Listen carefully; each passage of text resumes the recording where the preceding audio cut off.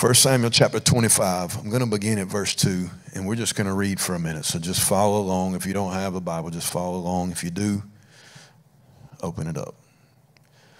Now there was a man in Maon whose business was in Carmel, and the man was very rich. I just challenge you to circle very rich.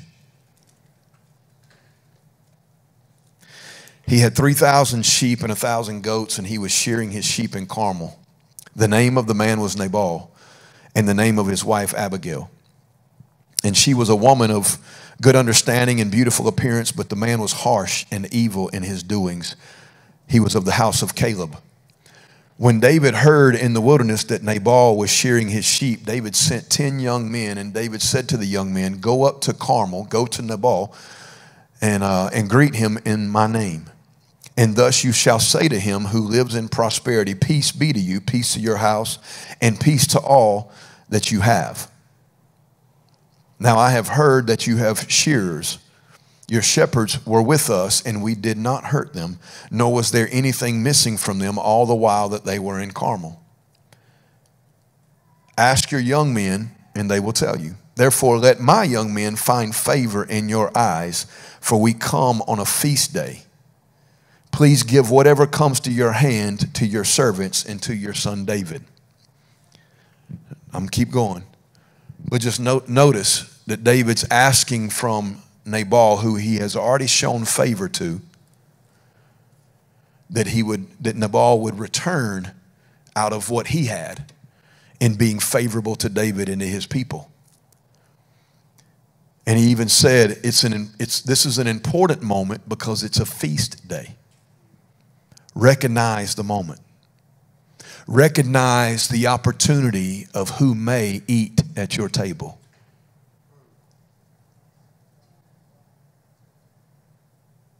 I don't think we get that. Watch what happens. So when David's young men came and they spoke to Nabal according to all the words in the name of David and waited, then Nabal answered David, his servants, and said, "Who is David? I don't know no David.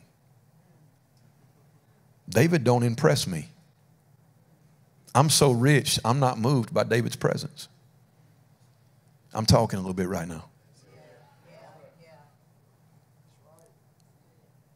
Who is David? Can I ask you a question? Who was David?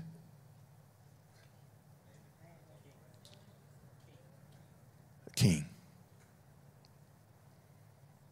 Who was David? The king. Who was David? And he was not impressed by the king. He was so rich that he was not impressed by the king. He was so rich that he was not impressed by the presence of the king. He was so impressed with his own presence that he was not impressed with the presence of the king. Do you hear me?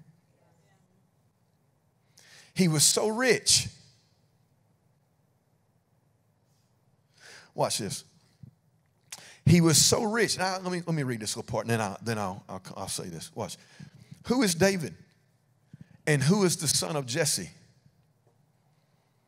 There are many servants nowadays who break away each one from his master. Watch this. I want you to count how many times in the next verse he says, "my." Shall I then take my bread and my water and my meat that I have killed by my shears and give it to the men when I do not know where they are from? And the Bible says, be careful because you never know when you're entertaining angels. Shall I take my bread, my water, my meat, the stuff I've done with my shears, and give it to this king?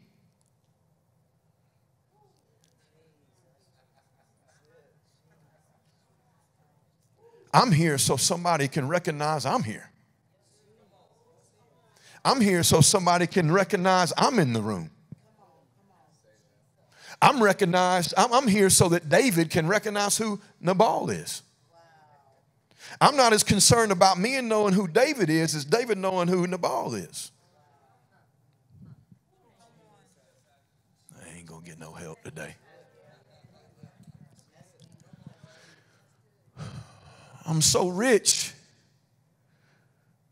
You think rich people are willing to be generous. Often rich people are rich because they're greedy.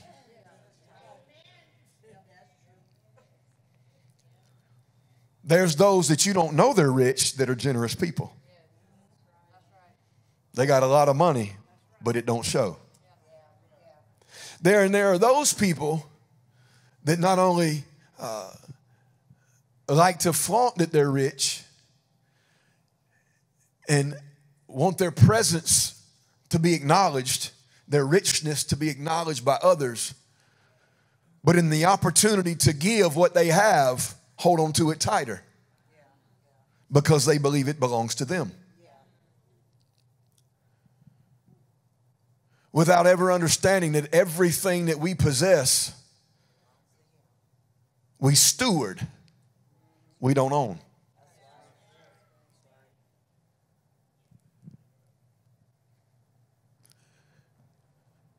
Shall I give my stuff away? Wait a minute. I come in this morning for God to thank me for being here.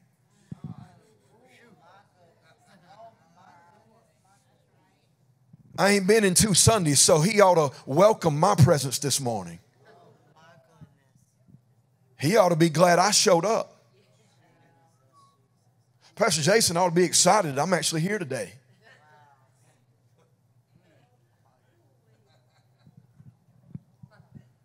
I'm in the room. Oh, I came today. Grace me. I grace them with my presence today. So because I'm here today, when I come forward, he better give me what I've come for.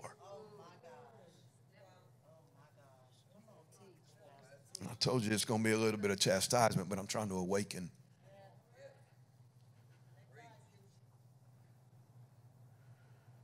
So I won't offer up my sacrifice.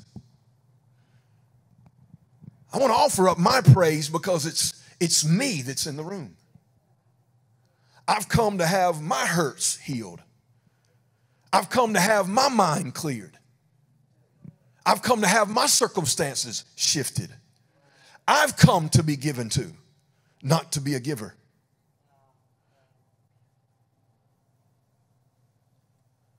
Do you hear me?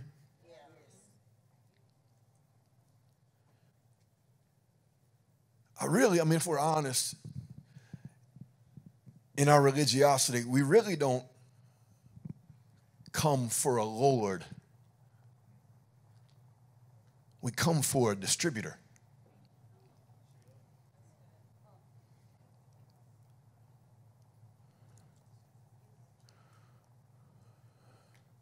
I think of it, the picture I have right now is kind of like a distribution center, and the difference between a truck that's bringing its load in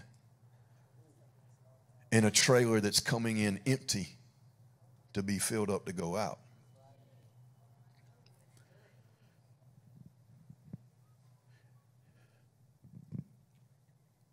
And I think what's interesting is that the trucks that come in and give out empty themselves to receive.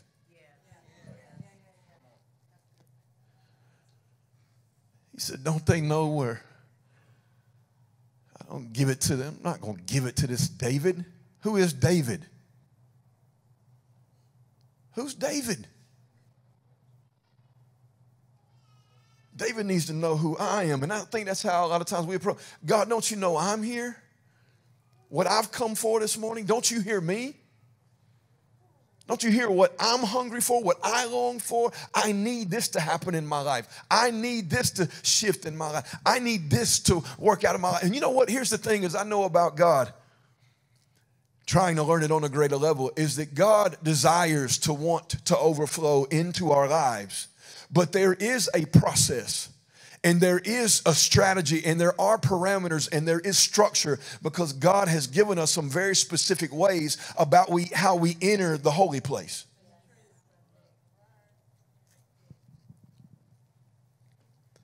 So David's young men turned their heels and went back, and they came and told him all these words in verse 12. Let's keep reading. Then David said to his men, every man gird on his sword. So every man girded on his sword, and David also girded on his sword. And about 400 men went with David, and 200 stayed with the supplies.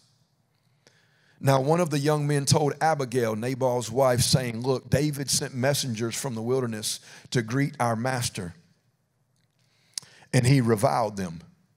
Kind of reminds you of the story of the master who sent the laborers into the vineyard, and they killed the servants. And he said, well, I'll send my son. I will send a precursor of my presence coming to see how they'll receive what I sent, in order to determine whether they'll receive me. So David sent his servants, and they turned them back. And so David's like, okay, now I see. Not only, hallelujah, are they willing to receive me, but they are actually enemies of me. Yeah. Come on. And I wonder if, in fact, we often are enemies of God.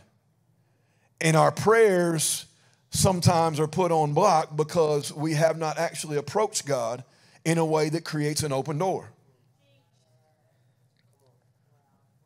I'm not going to get a whole lot of help and claps and celebrations. Probably not a lot of views, whatever.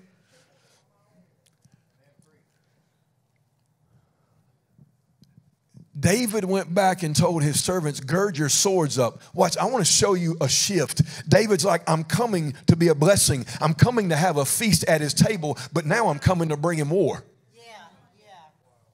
I will cause him to be awakened somehow. He will either be awakened by what I've sent before my presence, or he'll be awakened by the war that I come with. One way or the other, he will be awakened. Nabal will know who he is dealing with. Nabal will have to recognize whose presence he's in. And he will either receive me and welcome me, or he will be at war with me.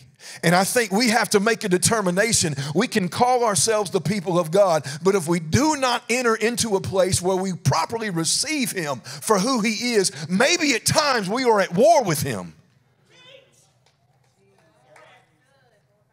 rather than being in a place that we are actually in an intimacy.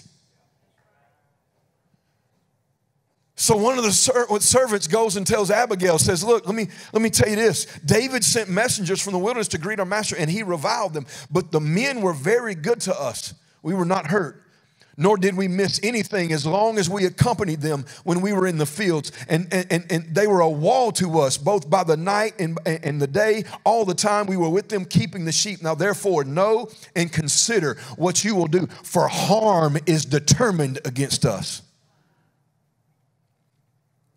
against his household, for he is such a scoundrel that one cannot speak. Now watch, this is where a shift happens. And if you got a highlighter, a pencil, a pen, everything you need to do, this is what I want to get after right here. What happens in the next bit?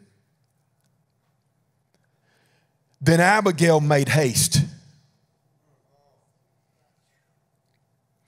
and she took 200 loaves of bread, and she took 2 skins of wine, and she took 5 sheep that were already dressed, and 5 seahs of roasted grain, and 100 clusters of raisins, and 200 cakes of figs, and loaded them on donkeys. And she said to her servants, go on before me and see that I am coming after you. But she did not tell her husband Nabal. And it was as she rode on the donkey that she went down under cover of the hill, and there were David and his men coming down toward her, and she met them. Now David had said, surely in vain I have protected all of this fellow has in his wilderness, so that nothing was missed of all that belongs to him, and he has repaid me evil for good.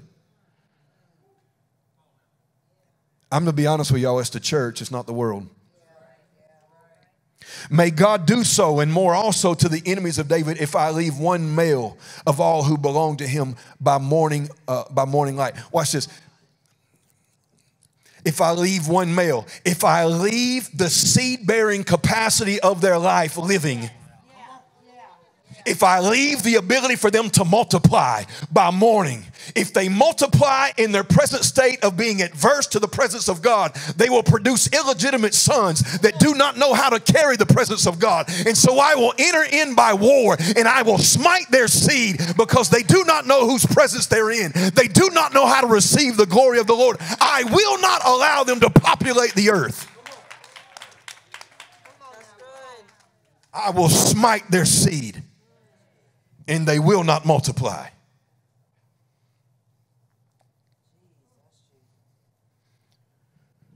Oh, watch. The church has been at labor, it's just not been fruitful. It has been occupying territory with eunuchs. If you don't know what a eunuch is, go look it up. I'll spare you the embarrassment right now. A church full of eunuchs. Because we have not recognized whose presence we are in, who desires to dine at our table, how to properly receive it, and so we have been at war with him.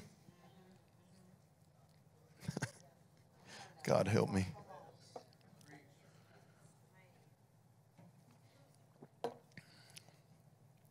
He has repaid me evil for good, and may I do so.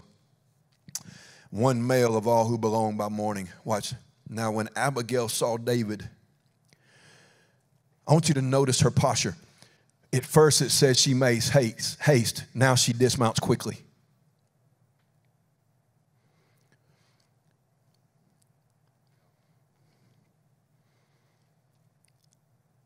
God likes an eager repentance. Watch. She fell on her face before David. She recognized whose presence she was in. Watch. She fell at his feet on her face. If this don't need to be the posture of the church, I don't know what. Watch what happens. And she said, on me, O Lord. On me let this iniquity be. Please let your maidservant speak in yours. On me. She threw herself at his feet in humility and repentance. She humbled herself in the sight of the king. She took upon the burdens of all that had been in her household that were adversaries to the presence of the Lord. She absorbed them herself and threw herself at his feet in repentance and in hunger that his mercy would fall upon them, that he would spare her people, that he would spare her household, that he would spare her family and all that were connected, all that belonged to them, all that they had, the seed of their life, that he would spare by mercy because she was willing to approach the king with a gift. She was willing to enter the king recognizing who was there. She was willing, hallelujah, to come with all that she could gather together and bring in his presence. And she did not just bring her praise, but she brought her humility and she fell at his feet and she begged for his mercy and she repented with all. She wasn't even in a wrong place, and she begged. She took it upon her and begged for the mercy of God. Watch this. So that his ears would be opened. Please let your maidservant speak in your ears and hear my words. Please, just to gain entrance to your ear, I'm going to bring you everything I got. And I'm going to throw myself at your feet. And I'm going to humble myself in repentance just so you give me your ear.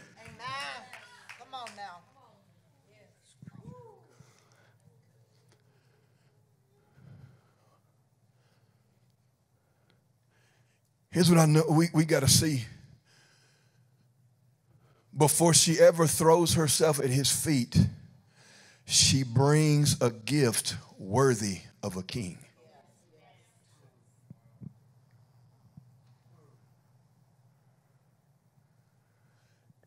I want you to look at the shift of somebody who has a right heart posture to recognize whose presence they're in.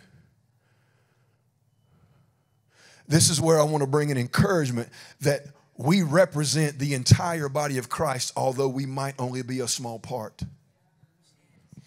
And if we, because Nabal did not have to turn, but because Abigail, because a part of them, because some of them in that household, because some got it, because some recognized whose presence they were in, because some recognized who they were approaching, because some recognized who wanted to come and sit and dine at their table. If some will get it and some will begin to gather together a gift worthy of the king and throw themselves at his feet and begin to cry out in repentance and humility and mercy. Hear us, oh God. Where you are at a place that you were wanting to destroy my household, I pray in mercy now that you open your ears to save it. But she never opened her mouth to say, hear me, before she presented a gift worthy of a king.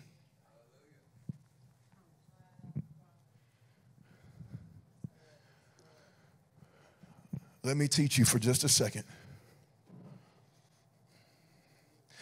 In verse 10, you have Nabal's arrogance and his unwillingness to recognize the presence of the king, and he would not provide an offering.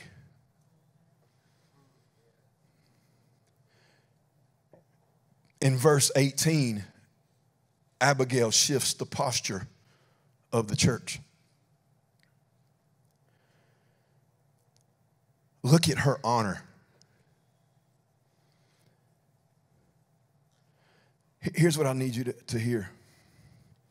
And so if we need a revelation, well, I won't say it like that. If we need revelation simplified, I'm talking about our praise, our giving. And when I say our giving, I'm not just talking about this. This matters, but I'm talking about our giving from ourselves. Our praise. If we honestly understood right posture and structure and order, we've been so religious-fied that we call the first hour of service worship when in fact it should be praise. And I'm going to tell you why. Because worship is not a song. Worship is obedience. And so it is a part of our worship to give a king his honor.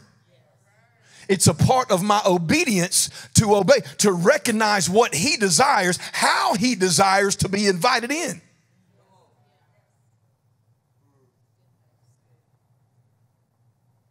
I don't feel like I'm getting nowhere.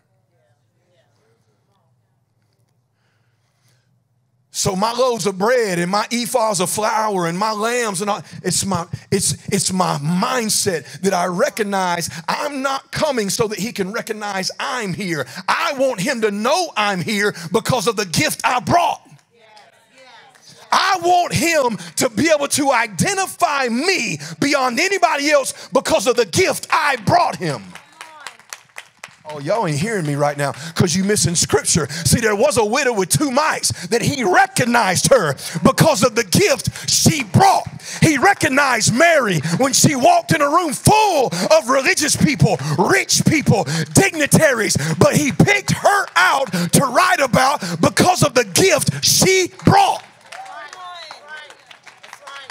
She did not wait to be wined and dined. She did not walk in with an attitude that said, I deserve a place at a table. She brought the most expensive praise that she could give, and she fell at his feet, and she began to massage his feet with her hair and cry over the dirt on his feet with her tears. She brought a king a gift worthy of his presence.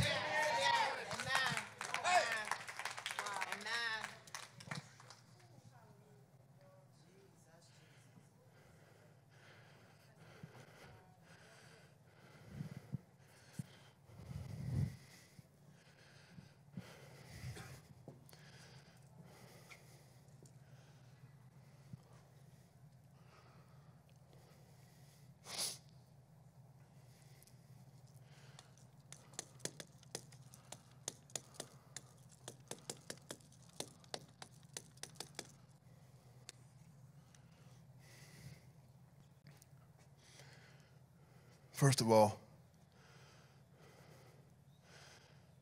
the only part of this that's for us is the Word.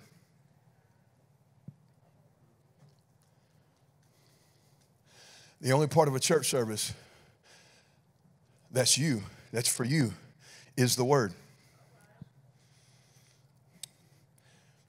And in our theology, in our religiosity, we come in, watch this, we'll only show up for church service because I need a blessing.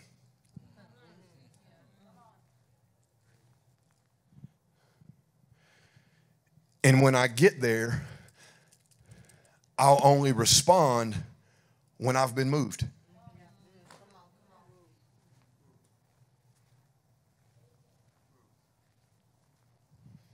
And the Bible says Abigail moved with haste. I heard the Lord say last week that I ought to have people that can't wait for Jake to get done with the announcements because they up front hungry, ready to clap. That they can't wait for him to shut up, that he feels the pressure of having to move quickly through the announcements because they're so ready to clap their hands in praise they can't stand it. Haste. I know who's in the room. Wait, I know who's in the green room. And I want him in the building.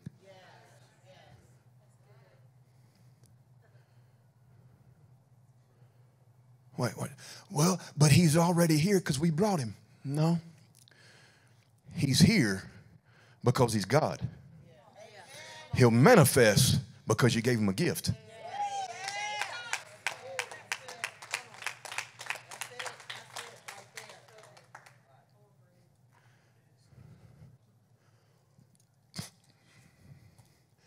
The only part of a church service that's for us is the Word. And watch. The Lord told me the Word is often of no effect because the garden has not been prepared to receive it. He said, you feel like you've been trying to dig up things for years that won't produce a harvest, and it's because their heart isn't properly prepared to receive the Word that's been given.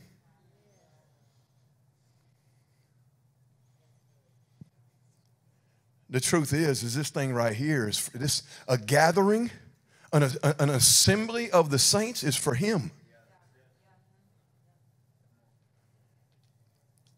What, can I give you a greater picture? What's it doing? When we get together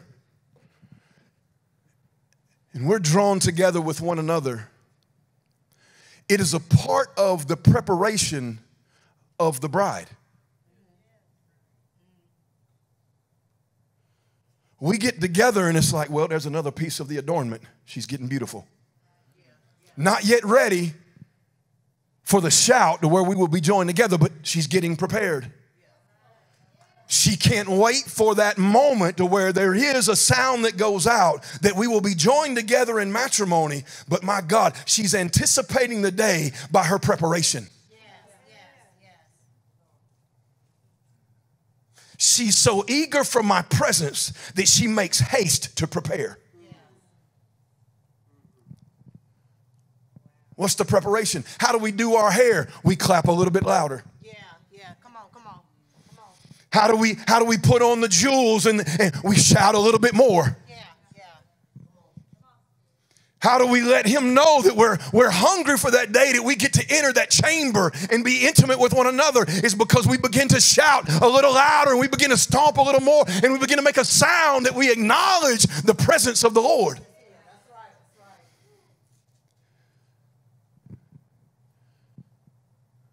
I'm not here. Watch a bride's like, I'm not here so that he'll come to me. Understand the Jewish wedding. He's away preparing the intimate chamber. When the bride is ready, the father of the bride sends out a shout that it's time. And the bridegroom does not come to her chamber. She leaves her father's house and goes to his.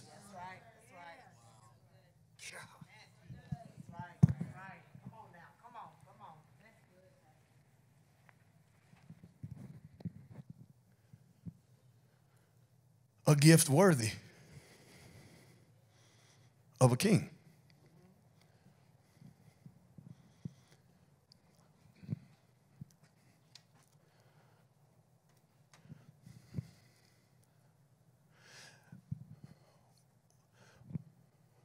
What you bring a king. Understand this. The king owns everything. You're not bringing him something he doesn't have. Watch this. He says, if they will not cry out, I own rocks that will. But I did not build a rock to experience my manifest. Watch. But I will get my praise because I'm do it. They just might not get their manifested glory. If they won't praise me, I'll cause a rock to, because my purposes will prevail.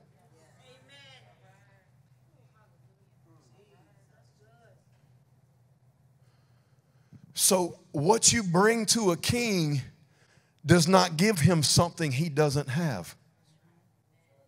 You're not doing him a favor by giving him a gift. You need to understand. The opportunity to bring a gift, it is an opportunity. You're not bringing him something he doesn't have. What you bring to him shows him the measure of his value in your eyes.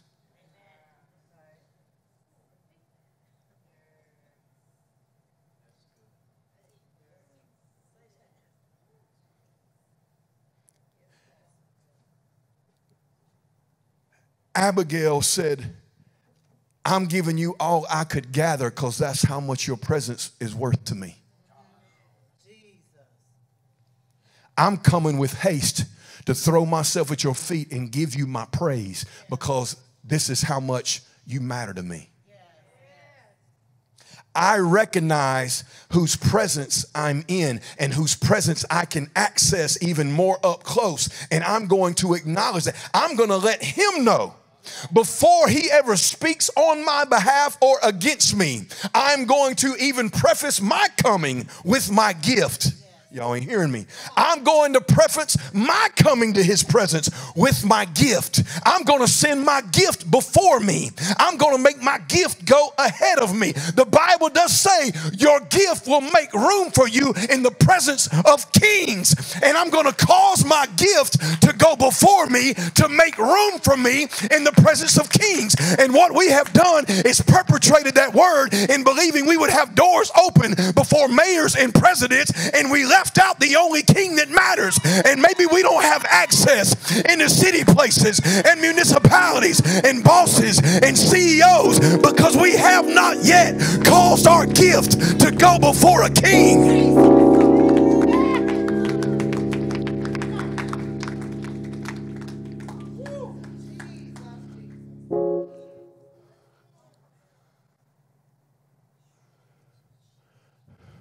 I pray it never leaves the ringing of your ears, that my praise lets God know how much I value him. Amen. God is looking for a house that will enter this place with anticipation.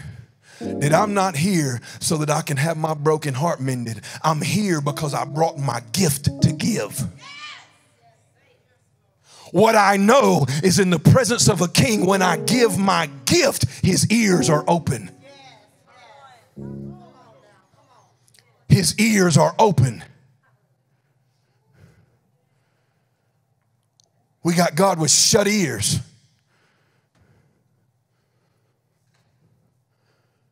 Because we've told God by our lack of praise and by our incredible religiosity, you matter very little. I matter much. You owe me this. You owe me this. You owe me your presence. You owe me your healing. You owe me your response. You owe me open doors in my job. You owe me repair to my marriage. You owe me these things. He's like, I'm scanning the earth to and fro, looking for a worshiper who will worship me in spirit and truth. Watch. First, they recognize who I am, and then they respond with the truth of what I require.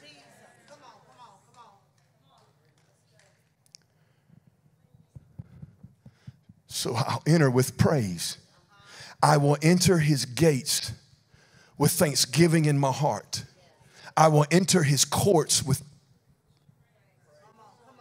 Is it a song we sing, or do we really understand the structure of the words? It's a principle. I will enter the courts. The courts. The courts. The courts. Not even the holy place. He said when you get out of a doggone car and you enter the front door, you're in the courtroom. Hallelujah. The courtyard of the court. You better lift up a praise. I ought to hear people walking in the door. Thank you, Jesus. I praise your name. We magnify your name. We exalt your presence, God. We desire you, oh Lord. Enter his courts with praise.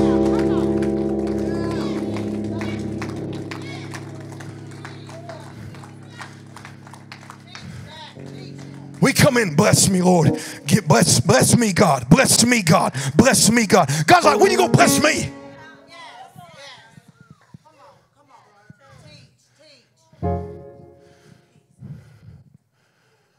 Because the gift you bring shows me how much I matter to you. The gift you bring lets me know how you really see me. You never, hear me, both naturally and spiritually, you never enter the presence of the King without a gift.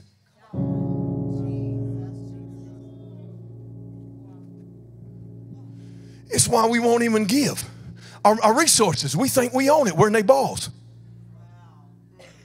My job I work for, my paycheck I took in, my da-da. Watch this. And the tithe, I'm sorry, I don't ever teach on this. I don't ever ask you about money for nothing.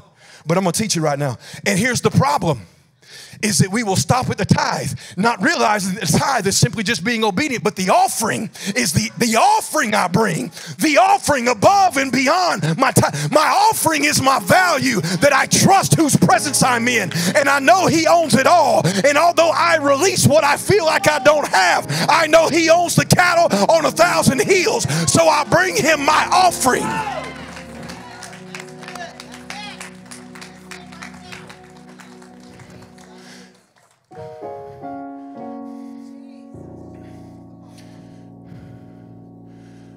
We talking about new beginnings and overflow. He's like, you just bringing in your tithe and I got next week taken care of. But you want me to overflow your life? Show me how much I mean to you.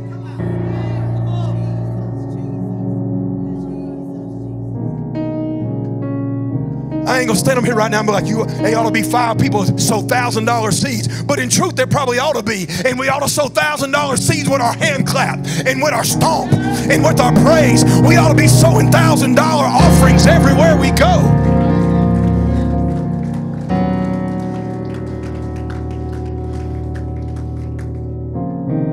Because I recognize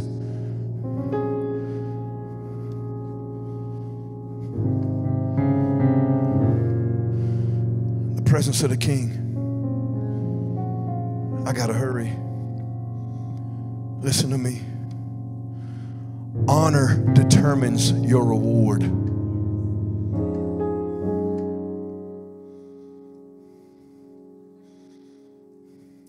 Honor determines your reward. Listen, you ought to write that down. That's a kingdom principle if you ever got one. Honor determines your reward.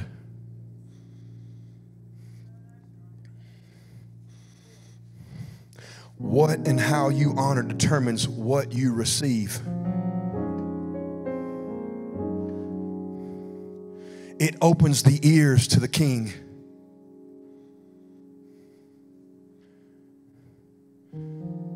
These church services are nothing about about us, but it's his presence, his word.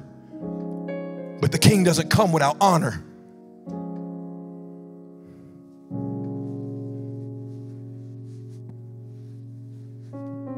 What honor determines your, when I don't bring a heart of honor, I'm not prepared to receive an honor's reward.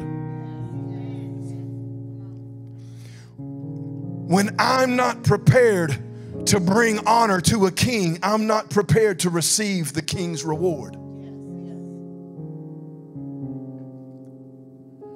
It's why many of our spiritual wounds don't receive a pregnant word.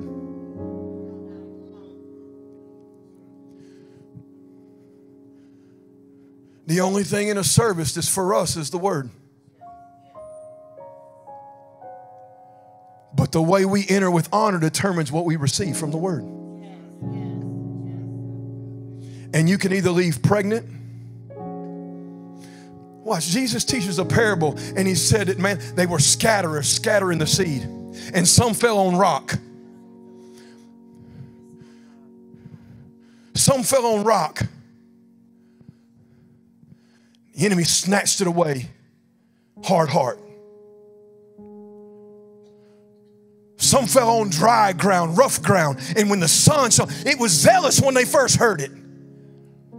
But as soon as the hot sun began to burn,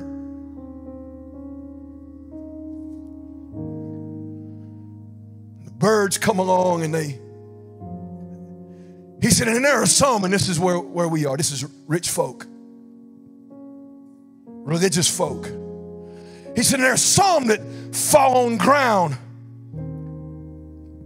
and the tares spring up with the wheat. He said, that's the affairs of life. They're concerns that are concerning to them more than I am. It's them folk that think that their stuff matters. They're occupying my space with all their imaginations and their distractions from their affairs and what they got going on.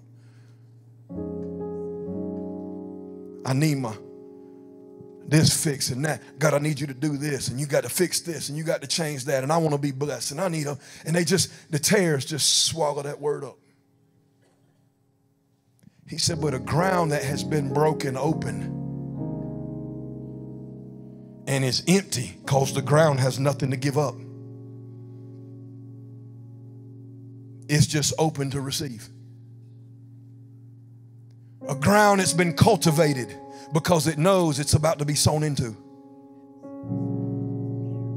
That's the one that will produce a harvest, sometimes 30, sometimes 60, and 100.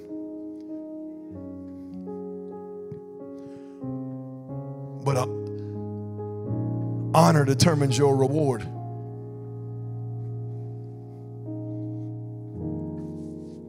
Let me just really quickly just finish the story. She said, let me speak in your ears. 25 says, please, Lord,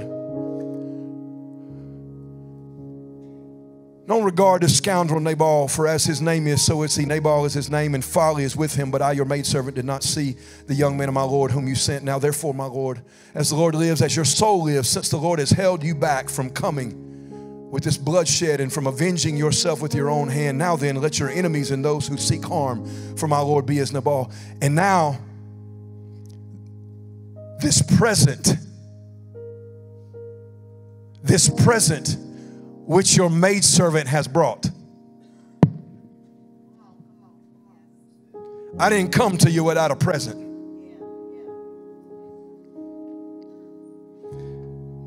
Let it be given to the young man who followed my Lord. Please forgive the trespasses of your maidservant.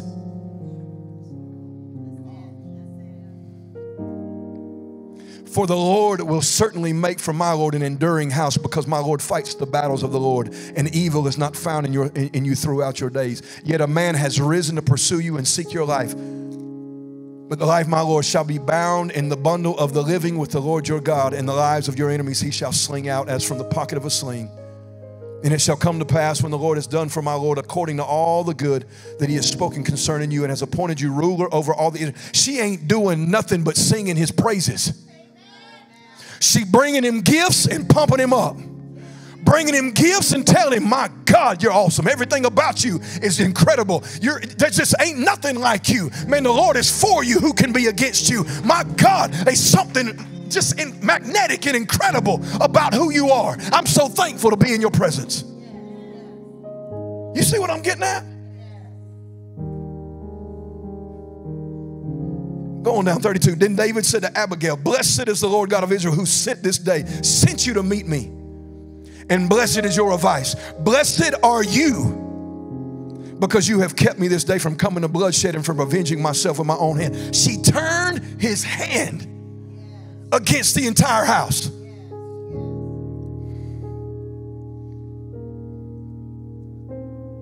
We want him to turn Anderson. Maybe we ought to start bringing gifts. For indeed the Lord God lives, as he has kept you back from hurting you, unless you had heard and come to meet me surely by morning light, no males would have been left to Nabal. So David, watch this. So David received from her hand what she had brought him and said to her, go in peace to your house. I have heeded your voice and respected your person. I got to tell you about this right now, because when it says I have heeded your voice, it basically says that I hear your sound. Watch. I received from your hand your gift. It opened my ears to hear your sound. You ready for this? When it says, and respected your person, it literally means to lift the face or the head or to forgive.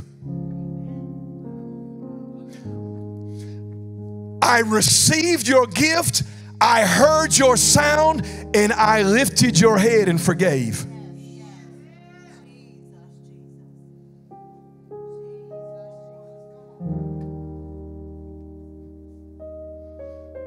I heard you because you approached me with honor. I turned my ear to you because you brought your gift. It turned me towards your cries, and I've had mercy. And now, daughter, lift your head. Lift your head, for I'm bringing my salvation. It is the word Yeshua, salvation. Listen, bring me your gift. What did she do? She threw herself at his feet. She cried in her humility, brought her gift. Open your ears. He said, I have received your gift. I've seen your humility. I have heard your cry. Now lift your head. I'm healing your land. Chronicles, if my people who are called by my name will humble themselves and make a sound and seek my face and turn from their wicked ways, repent, then I will hear. My ears will open up and I will hear from heaven and I will lift up your head. Jesus, come on now. Come on.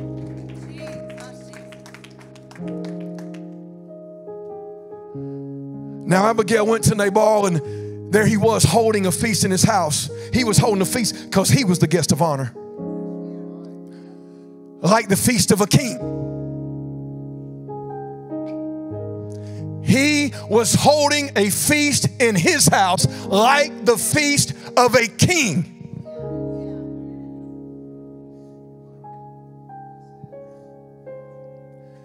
He made himself a king.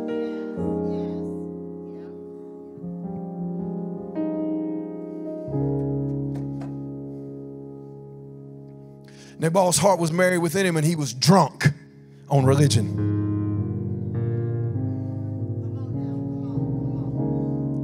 He was drunk on religion. Therefore, she told him nothing, little or much, until morning light. So it was in the morning, when the wine had gone from Nabal and his wife had told him these things, that his heart died within him, and he became like stone. Watch. Then it happened. After about 10 days that the Lord struck Nabal, it happened. He struck his adversary.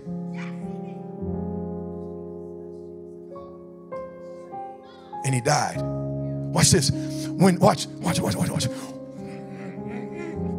what you have been married to. You have been married to an adversary of God.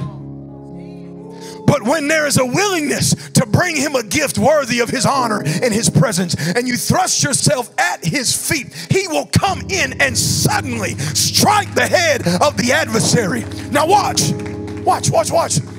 In the presence of that, it has left you husbandless.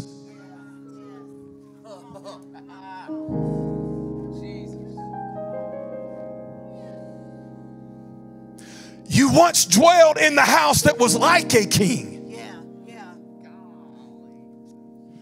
A perverted house. One that roamed roaring like a lion. But he wasn't. There's only one lion. When David heard that Nabal was dead, he said, "Blessed be the Lord, who has pleaded the cause of my reproach from his hand of Nabal, and he kept his servant from evil. For the Lord has returned the wickedness of Nabal on his own head." And David sent and proposed to Abigail to take her as his wife. You see what happens when you bring a king, the present, worthy of his presence. All of a sudden he's like, my God, I'm going to enter into a covenant. My Lord, we're about to enter into an intimacy. You have done something to my heart. You have captured my heart where I want to make you my bride. When you recognize whose presence you are in and you are hungry, hallelujah, for my partnership, then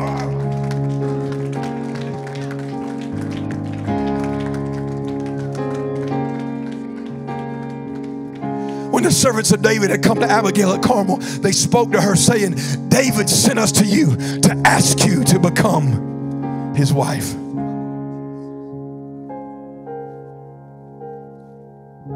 Church, we have to quit being the hooker.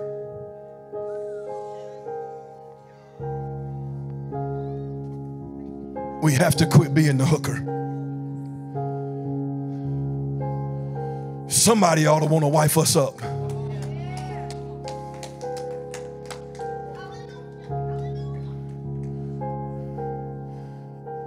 I don't know about this, but I pray that right now in this very moment, it's 12:42, it's late, the kids' ministry is already mad at me. We passed doing our being able to do our lunch. Right now we're going to go eat it anyway. But here's what I know, is that I think that we ought to recognize whether we receive the word or not and begin to stand up and give him a praise that he is due and let it begin to change our perspective, that this is how we enter in the presence of the King, that we will no longer enter the presence of the Lord without a gift worthy of honor. Somebody ought to shout to the King in this place. Hey!